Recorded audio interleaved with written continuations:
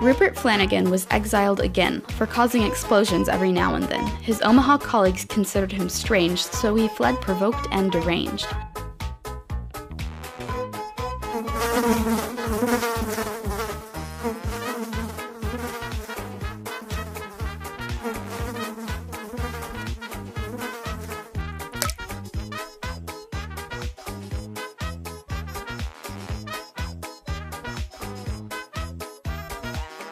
So on desolate land, he began his new job. From scratch, he constructed his thingamabob. His desert idea was the best one he'd had. It was the best idea ever. What could go bad?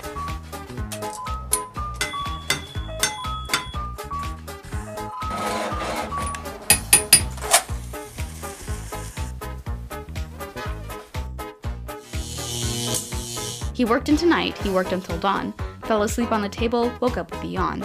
Across his cramped home he beheld his creation, at last he'd fulfilled his life's aspiration. Flannegan's eyes proceeded to shine, he was the new, modern-day Dr. Frankenstein. His hubris, however, was incredibly brief as the robot grew hostile to his disbelief.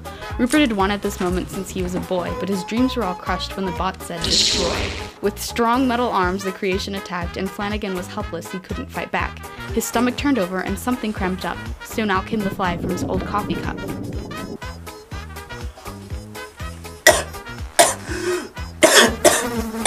Though Flannegan cowered and did not see, the fly was a hero and fought the large fiend. With red laser vision, the Diptera fought, and against the harsh odds, attacked the robot.